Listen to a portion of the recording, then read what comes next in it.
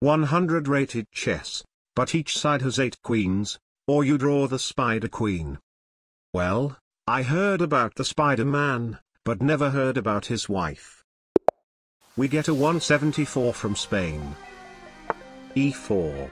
Since I need to have 8 queens, pushing pawns early doesn't seem to be a great idea. Therefore, knight c6. d3.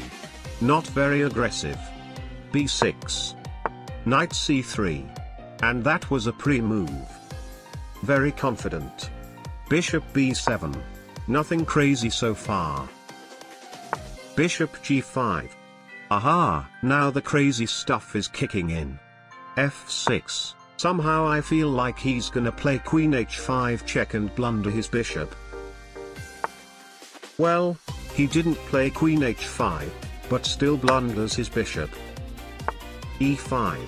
Aha. Very tricky. This guy is trying to trick me to go knight takes c5, which blunders my bishop back. Therefore, rook b8. d4. That blunders a pawn, but let's be careful.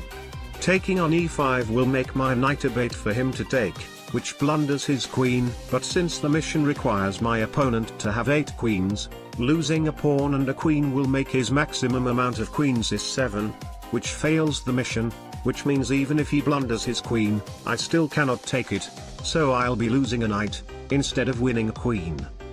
Therefore, knight takes d4. Okay, now I have to be careful, because I cannot take any pawns, and I cannot take his queen. Bishop c4. That blunders a woman. But again, I cannot take it, due to the rules. e6. Actually, when you think about it, how am I supposed to win this mission anyway? Ha!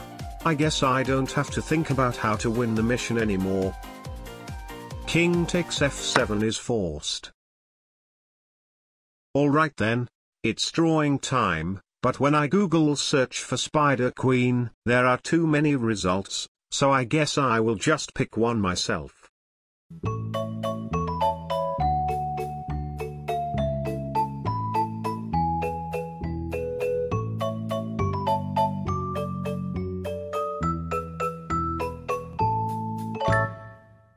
Yeah, I think it's fine.